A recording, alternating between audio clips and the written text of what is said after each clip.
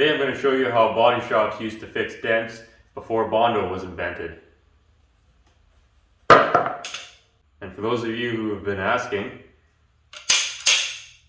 we're also going to show this little guy in action, explain what it is and what it does. Also, I don't have any content to feed the algorithm with this week, so I figured we'd just kind of make something up, and if I don't post videos regularly, YouTube gets all upset with me. So, you know, they like quantity over quality with the videos, so we gotta keep them happy, I guess. So our victim today is this 1936 Chevy pickup. We already have a full series on fixing that fender, a 3-part video or 4-part video, I don't remember, but we're just going to be doing the same thing on this fender. Just got a fun little repair to start out with here. I don't have a lot of time to dedicate to this. Like I said, we're just kind of feeding the YouTube algorithm here. So here's what we got. This whole fender is quite poor. See, this, I just don't have time to get into that right now. But ideally, we should be working this whole fender all at once. But again, you know, do as I say, not as I do. We'll make it work. I'll make it work. Whatever. Make more work for myself. So really hard to see on the camera here, but we got a whole bunch of damage in this corner. See that dent there, kind of a ridge there. There's actually a big dent here that I kind of popped out with a rubber mallet a few years ago, and obviously you can see didn't really get it out all that good, so we got to fix that. This little guy here, and then we've also got a crease here, and I'm probably, because there's so much damage on the rest of this, I'm probably just going to rough this out, but we'll take these out right to finished. So as you can see here, we kind of marked out our highs and lows. I just ran a sanding block over it with some 80 or 120, I can't remember what's on here, but anyways, see we got a ridge here. All these bare metal areas are high spots. All the spots with paint in them are all low, so you crease here, a low here, very shallow low, and then this is all mangled up, and then this is pretty self-explanatory. You can actually see that on camera easy enough, so we didn't do anything there, but that's kind of what we're working with. That's what we gotta get all this ironed out. So we're not going to cover a whole lot of the actual dent bumping. Like, I'm going to film all of it, but I've already got videos on that explaining all that, and there's also, you know, probably hundreds of videos on YouTube as well. It's the first 90% of this is the easy part. It's the last 10% that kind of gets people hung up. What I'm going to show you is actually pretty easy though, and it can be faster than using this stuff. So with a little practice at least. So that's what we're going to do. We'll just dive right in here, start knocking this all flat, and I guess we'll just make it up as I go. I have no idea. We'll just begin by using our dollies and our hammers and our spoon as a slapper, and just whatever we got laying around here. We're going to bump up the low spots and knock down the high spots.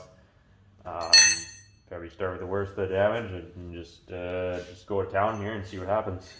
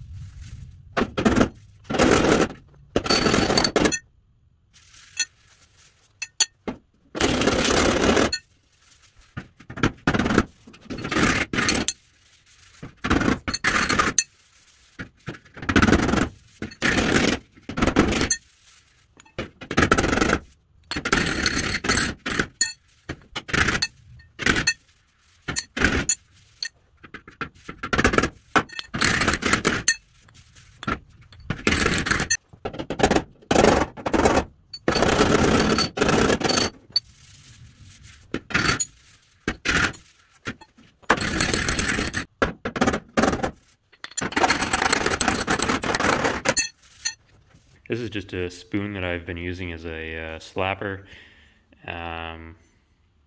Basically, all that is just a hammer with a wider contact area. So anytime you're doing like large kind of ripples and stuff, you got more surface contact than with this. So it just moves the metal around a little bit cleaner and faster and whatever. This is, I don't know what brand this is. I bought it used, but you can just make something similar out of an old leaf spring or file or whatever you got laying around. So kind of a handy little tool.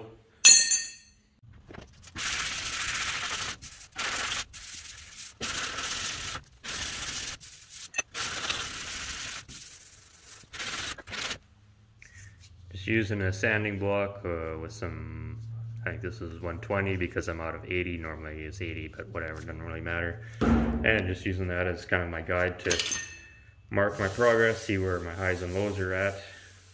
Highs show up shiny, the lows show up as obviously painted surfaces still, so just kind of handy for marking our progress as we go.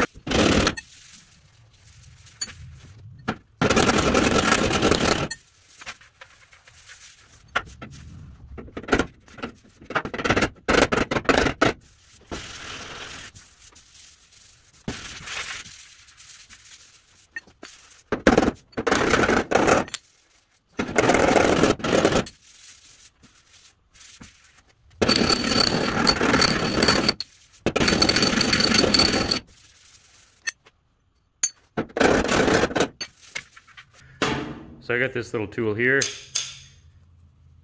This is called a bullseye pick. They're available in different lengths and sizes and what have you. Bought this one from Eastwood Tools. This one's actually broken. It's supposed to have a little spring that lets it go back, but it still kind of works. Anyways, so you can see there's this little top here and then this area here. And when you bring that up, this bumps up from the bottom and raises up your low spots. And this is like your bullseye, I guess. That tells you, you know, exactly where it's coming up. So instead of trying to guess with a hammer and whatever, this is just kind of an accurate way. Now they call this a bullseye pick because normally these come with a super pointed end, but I've blunted it off so that I can raise up bigger low areas. Also, I found the pick that these come with, they're just way too sharp for doing anything on sheet metal. You could do a lot of damage with it if you were left it that sharp, so I ground it all flat and it works a lot better for me. Anyways, we'll show you how this works here. So see, we're low here, so when I squeeze this, it's going to pop that up.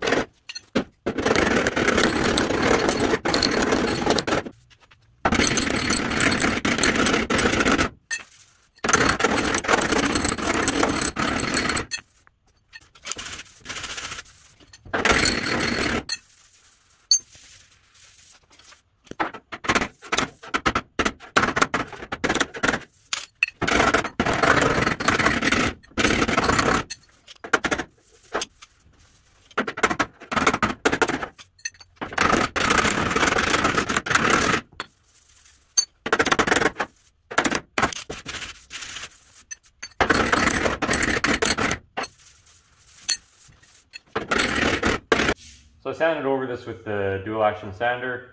Not really a necessary step. It's mainly just for the video, just to put a different sanding pattern in it or whatever, so that this next step will show up on camera better, I'm hoping. But anyways, what we're going to do now is we're going to switch over to a Vixen file. See, like that, and we're using a adjustable file holder. So what we can do is we can turn this turnbuckle here, and if we're doing like a reverse curve or whatever, it'll get in there and do that, or we can straighten it out so it's flat. If I'm doing a flat panel like a door or something, I have a hardwood file holder that I'll use instead of this, because this can kind of give you a false reading sometimes, but for doing these curved panels, this works a lot better. And then go like that, because this is a curved fender. We're going to put some curve in it, so we're not just, you know, we have a larger contact surface with the file. And basically this is just going to tell us, you know, what's going on with this panel. The sanding block is nice, but it gets us close, but this just gets us that last little bit there. Traditionally you would just exclusively use this, and that's the way I was taught to do it, but I've been kind of trying to minimize the use of this lately. I know people always have concerns, oh, you're removing metal, it's a file or whatever. Well, all we're really doing is just putting a scratch pattern in here so we can see what's going on. We're not really trying to remove, you know, we're not trying to like file down the high spots or anything, because obviously then you'll thin the metal. But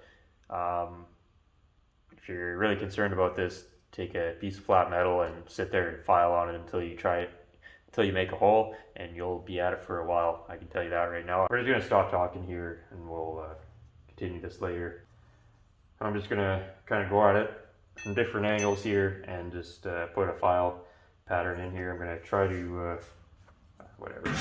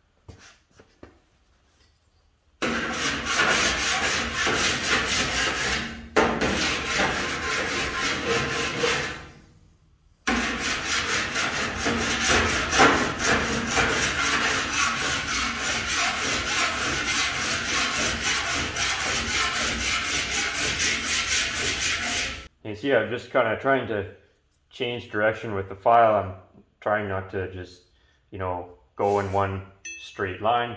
Just like if you were blocking out a car or whatever, you don't just sand the block in one straight line. You kind of work it across.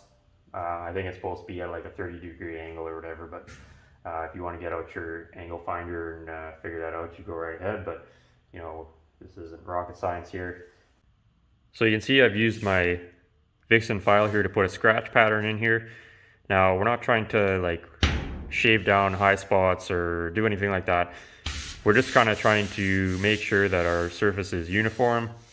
And you can see just by using the block and hammering and dollying and whatever, it's very tedious, but it got us pretty close, because as you can see, the file is touching almost the entire surface. There's still a few very minor surface defects that we can now go back and correct.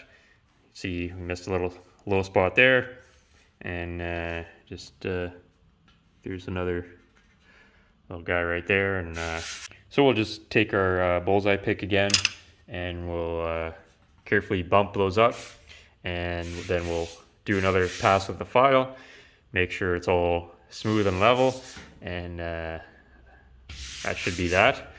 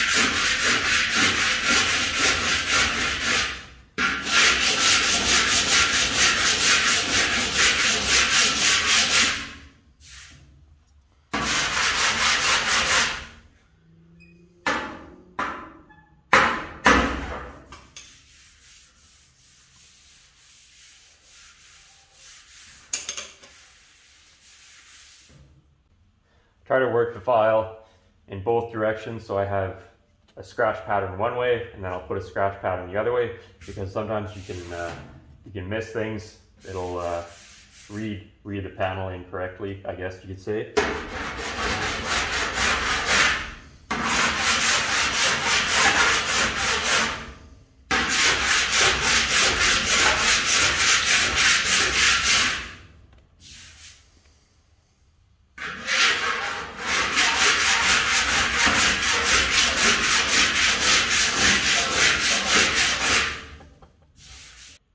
So we got a consistent scratch pattern all across this panel, so that's telling us that we've managed to remove all the damage. And you can use like Dykem or paint or whatever as a guide coat, but typically I just use the scratches in the metal, and just once it's feeling all kind of uniform, then I know I'm in the zone. So next we'll remove these file marks, and then that'll be that. So to remove these file marks, I'm using a 7-inch sander polisher. You know, it's using 8-inch. You don't want to use a tiny little grinder. You want to use a big surface area. You use a tiny little grinder and you'll dig in and you'll gouge the metal and damage it. So we do want to be very careful with this. We're working it across the panel in a consistent motion to remove these file marks. We don't want to just sit in one spot, and we don't want to dig it in or do anything that's going to damage the metal. So you also got to be very careful, stay away from this body line here. I'm using 80 grit on this pad. You don't want to use anything too coarse. 36 grit has no place going anywhere near metal. It's just way too coarse. You'll damage the metal very quickly. So I'm just gonna get this sanded out here, and then we'll sand it down and have a look.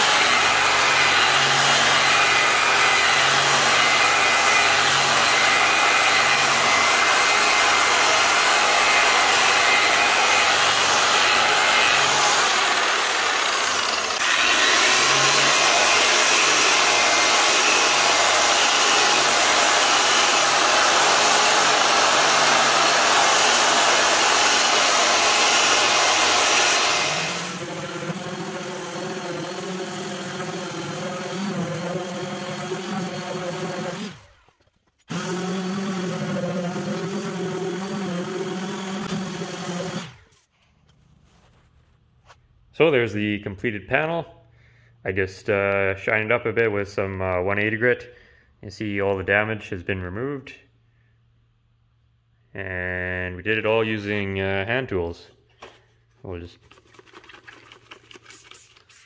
shine it up a little bit here with some wax and grease remover.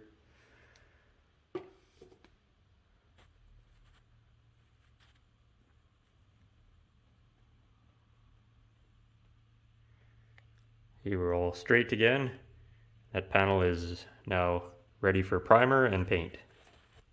Well, other than all the horrific damage that we've chosen to ignore and this little thing here. But anyways, this is the way dents were repaired and back before Bondo was invented. So this would have been done in the 20s, 30s, 40s, 50s, 60s, you know, possibly a little bit in the 70s, and then it's kind of something that's kind of been lost to time, I guess. You know, it was done by body shops, it was done by coach builders, it was done at the factory when they had damaged panels on the assembly line. There was somebody, you know, fixing stuff like this. So that's kind of still works today. It's a little not Pebble Beach quality, but this is a Saskatchewan farm truck, so this is an acceptable repair. If you're new around here, all I do is fix garbage, so we don't do any high quality show stuff. So before we sign off, I do want to clear up a few myths and misconceptions about this, because well, it's something that's, I guess, been almost lost to time. And you know, there's people who talk garbage about it or whatever, and I guess those people, either they never tried it, or they tried it and, you know, couldn't figure it out in the 5 minutes that they spent on it, and so automatically it goes in the waste bin or whatever. This is actually a pretty effective tool here. As with any tool, it can be used properly and does an excellent job. If it's abused, then not so much.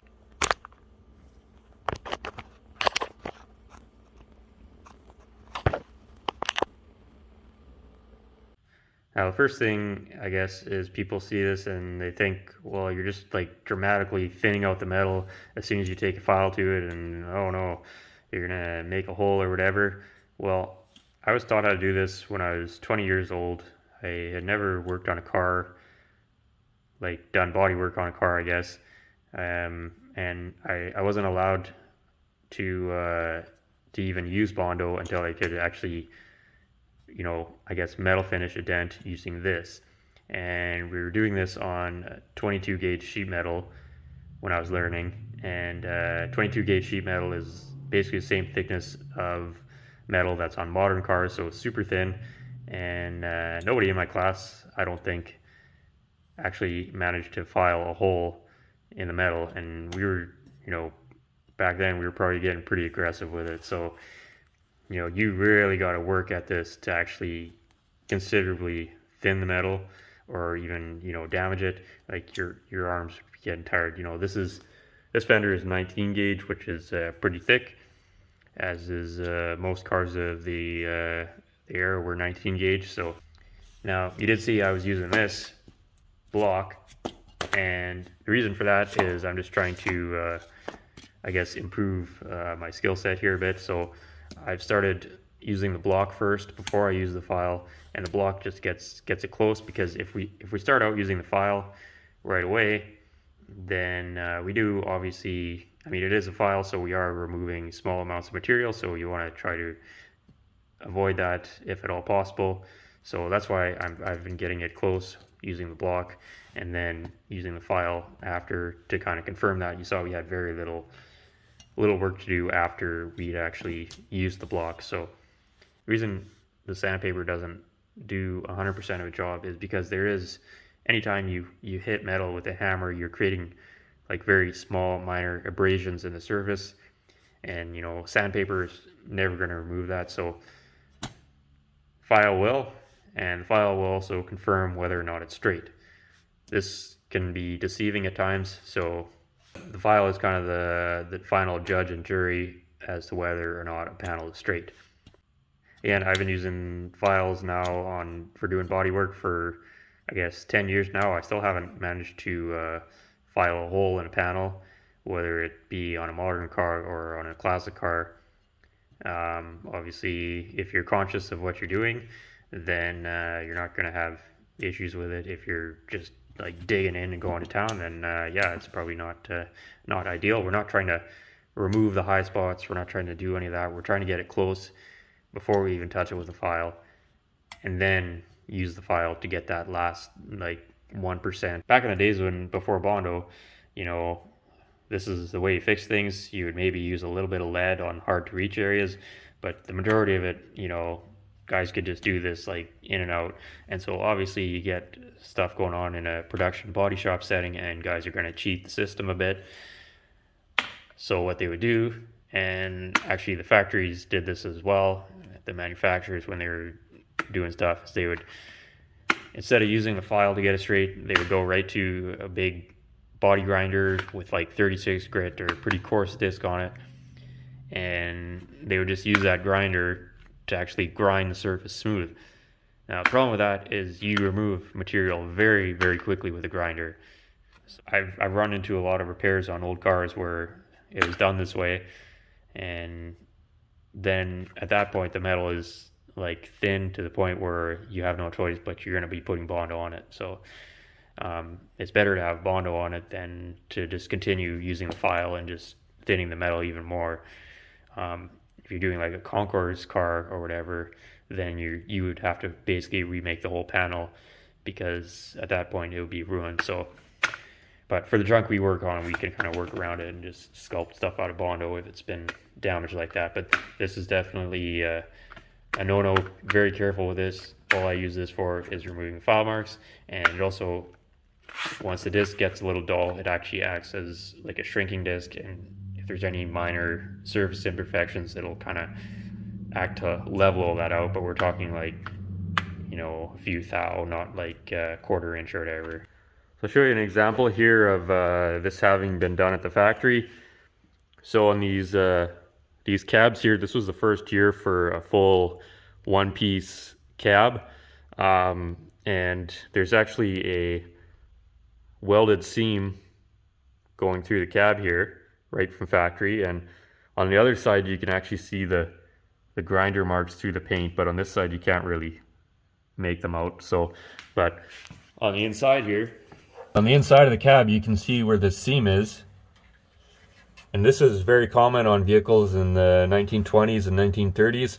What they would do is they would have two sections of metal because they weren't able to stamp the whole thing in one piece, and so one side would be positively charged and the other side would be negatively charged, and then they'd be in a huge jig and they would be forced together, and it would arc weld the seam together, and so you get this kind of rough seam on the inside, and then on the outside they would just take a big body grinder and they would grind that seam smooth. Sometimes they would do a little bit of lead on the edges or wherever it kind of messed up, but for the most part it was all just metal finished at the factory. And if you ever see these seams on the inside of old cars, it's very common on the back of sedans. Through the center there'd be a seam on each side, and roof panels, stuff like that, there'd be these seams, and anywhere you see a seam like that, the metal is always going to be thinner than the rest. I've come across it plenty of times before. You try welding next to that and it's like almost like tin foil, but then again it lasted, you know, 80-90 years, so I guess it is what it is. Definitely not ideal way of doing it, but that's just the way they did it back then. And I think on this side you can also see in here, you can still see the little pick marks and stuff where they had a low spot and they took their pick hammer and pounded that up. So it's kind of interesting. You can see they kind of knocked down some slag there or whatever. That's just the way it was done. Not pretty common. They would also do that if there was damaged panels on the assembly line or whatever, just knock it out real quick and grind away. So not really good practice, but again, like I said, this stuff lasts 80-90 years, so it is what it is, right? Just be conscious if you come across that on a car and you're trying to do any file work or whatever. You probably don't want to be filing that. It's already going to be thin. So just thought I'd show that, kind of an interesting thing. And if anybody knows what this, there's a special name for this process that they used. I can't remember it off the top of my head. So if anybody knows, let me know in the comments. It's pretty interesting how they did the seams and stuff back then.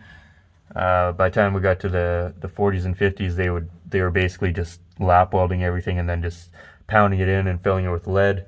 But before then, they were trying to, I guess, do a little nicer job. But obviously, it probably took longer in the assembly line, so that's why they went to just leading everything.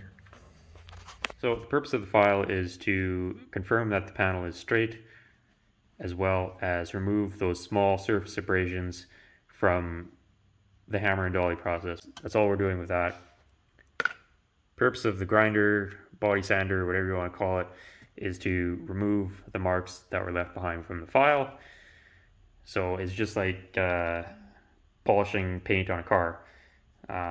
You start out, with the coarser grit, and then you just work your way up until the goal here is to get a surface that is free of scratches that can be primed over. So typically 80 or 180 grit or whatever, primer will cover that, no problem. So we do this, then we just take our 80 grit on our orbital sander and we sand it with that, and then that's a surface that can be primed. So just removing the scratches from each step is all we're doing there. We're not using this to remove like material or huge imperfections or whatever. Obviously, there is a very small amount, any kind of sanding or any kind of filing or, using a grinder, you are creating a hazard of removing material. So there is a very small amount that is lost from this, but there's really no perfect process here, because people will say, well, if you're doing that, why wouldn't you just put the Bondo on and call it a day? Well, in order for Bondo to stick, you do have to put a bunch of scratches in the panel to actually get that to adhere. Bondo requires mechanical adhesion, which means there has to be some pretty decent scratches in the surface. You're putting scratches in the surface, you're again removing material. So no matter what, one of the pet peeves is I see, guys talking garbage about this, but then they take this and use one of these to prepare the surface for Bondo. This gouges the metal, this removes material very quickly, and it creates a very uneven surface. I use this for grinding welds, and for if there's like rust where I'm going to be welding, I'll clean it off with that. But I don't go over the panel. Once the metal has been attacked with this, it's essentially ruined. And if you saw the videos where I did that fender, I did a comparison between this and a file to see which removed material quickly. And if you take this to a high spot on a panel, that's it. It basically made a hole within seconds. I've also seen this used where guys are metal finishing, and I hate that term. I'm sorry about using it in the title, but you gotta use the proper keywords or whatever to get views. But it's something that's been used to the point where it's lost all of its original meaning. Apparently these days it just means metal finishing means it's in bare metal and you're finished with it. It doesn't matter if it needs a 1/4 inch of Bondo or whatever. It's just, if you say it's metal finished, then it is. So I see just like this being used and abused and just like grinding the metal and trying to create this illusion that it's straight, when in reality you're just damaging it further. So I don't get it, but whatever, we've all done things that we're not proud of, but I just don't get how you can, well, I don't know. Like I said, the term's been used to the point where it's lost its original meaning, and it's just stupid. It doesn't mean anything anymore. Metal finished means 1/4 inch of Bondo, I guess. So whatever. Again, we are using this to prep the surface, whether we're putting on Bondo or whether we're cleaning up file marks. Now, if we're using it to clean up file marks, the surface is already flat, and you know, if you've ever done body work on a car, you know, when you put the Bondo on and you have those marks or whatever from the trowel, and then you go to sand it, and when you first start sanding, the marks come up. It's easy to sand because you're just removing those high spots, those very small high spots, and then as you get down on the panel, it gets harder and harder to sand, and there's more and more friction, and it's harder to remove material. Well, it's basically the same thing with this. Now, if we're using this to prep a surface for Bondo application, the surface is going to have, you know, highs and lows, ideally very minor ones, but they're going to be there nonetheless. So you pass over a high spot with this, you're going to remove that very quickly. Now, if you're going over this, now if you're using this on a surface that's already been leveled out, then it's very difficult to actually, you know, remove material unless you're just holding in one spot. But if you're going over the whole thing evenly, holding it with even pressure, you know, you're not removing anything other than the marks that were created by the file. So it's just something to be aware of. Again, like I said, there's no perfect process, and this isn't rocket science here. We're just fixing junk old vehicles. We're not building spaceships or going to Pebble Beach or anything like that. Doing Pebble Beach cars is a totally different thing, and we're not getting into that. I am trying to get better to the point where there's guys that can do, you know, metal finishing without a file at all, but I'm just not there, and don't know if I ever will be or if I care to be. But anyways, that's that.